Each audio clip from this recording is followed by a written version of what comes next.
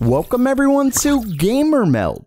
Today, how could GPU makers let this happen? Intel's making the first big change to this in over a decade. Nvidia's doing what now? And we have everything on Intel's Arc GPUs. But first, this video is sponsored by Opera GX, the browser that's made for gamers. And I don't mean this kind of made for gamers. I'm talking useful features like forced dark mode, hot tabs killer, instant access to Twitter, Discord, and others. Not only that, but with GX Control, you can limit how much bandwidth, memory, and CPU usage is taken by the browser. That way you can game without worrying about your browser taking an obscene amount of resources.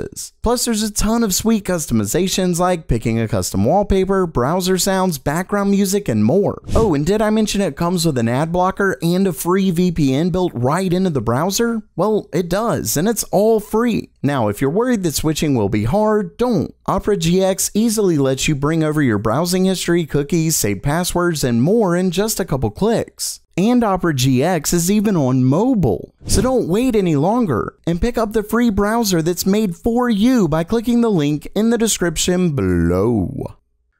Okay, it's news time, and first up for today, while GPU prices have been through the roof, build quality looks to be tanking, likely due to manufacturers pushing out cards as quickly as they can. The story originally comes from two different Redditors who opened up their brand new GPUs only to find a pretty major issue. First, an Asus RTX 3080 Ti Tough OC was completely missing thermal pads on a full row of memory modules. Next, on Nvidia's own Founders Edition RTX 3080, you can see that the thermal pads were completely misaligned, which according to the user caused overheating. Hey, I'm not surprised. And both of these are not long after a story I covered where a user found out that their new card still had the adhesive covers over the thermal pads. Oh, and a finger caught was left on another card. Basically, like I said, these are likely issues because manufacturers are trying to get cards out as quickly as they can to feed demand, but that's definitely no excuse.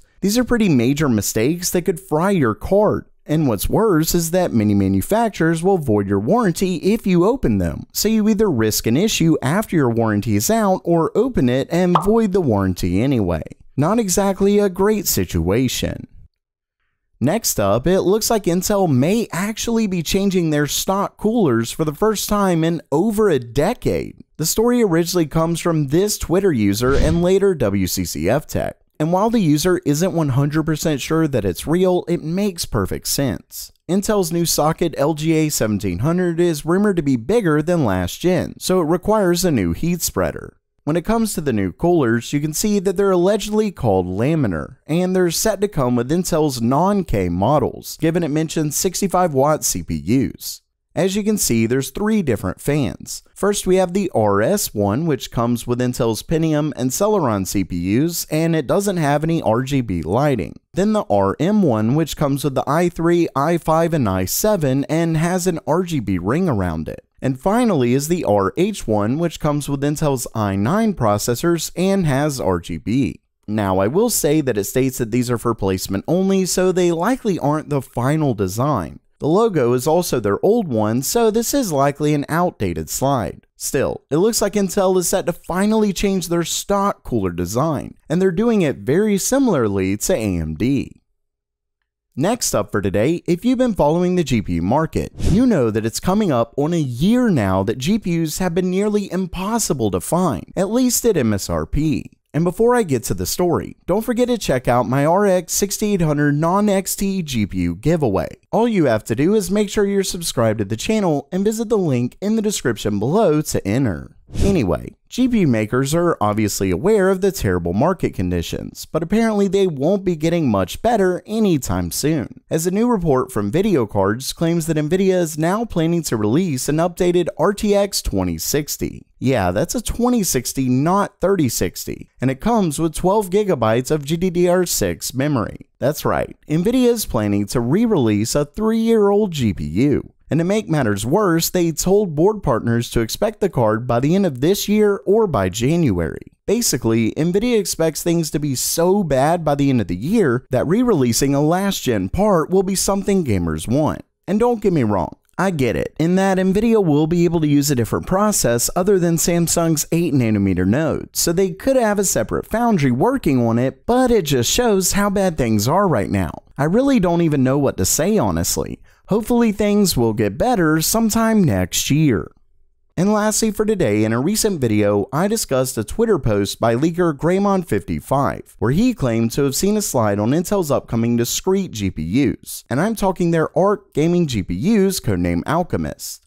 Well, that slide looks to have been leaked on the Baidu forums, and given it's real, this essentially confirms just about everything we need to know about Intel's DG2 GPUs. Either way, as you can see, the slide lists both AMD and Nvidia's GPU lineup and orders them based on price. When we move over to the Intel part, it looks like the company is planning to release 2 GPUs, one that's set to compete in the mainstream price bracket and one in the mid to high end. Now, when I say GPUs, I mean the actual chip, and just like AMD and Nvidia, Intel could make more than one SKU from a GPU, like how the GA102 makes up the 3090, 3080 Ti, and 3080. When it comes to the lower end part, it apparently has a TGP of 75 watts, is said to be priced between $100 and $200, and will likely challenge Nvidia's GTX 1650 Super. Next is the one we discussed from Greymon55. This one comes with a TGP of between 175 and 225 watts. And this one I will say likely makes up more than one card, given it's a range of wattage. Either way, it's between $300 and $500 and looks to compete with the 3060 and 3070 range of GPUs. At the end of the day, while it looks like Intel won't be challenging Nvidia or AMD's best, I think it's a great start and proves a third competitor is in fact here. So while that does it for today, are you excited for Intel's upcoming GPUs, or are you just disappointed that Nvidia is releasing a 3-year-old GPU? Let me know down in the comments below, and if you liked the video, please subscribe. And as always, have a great day!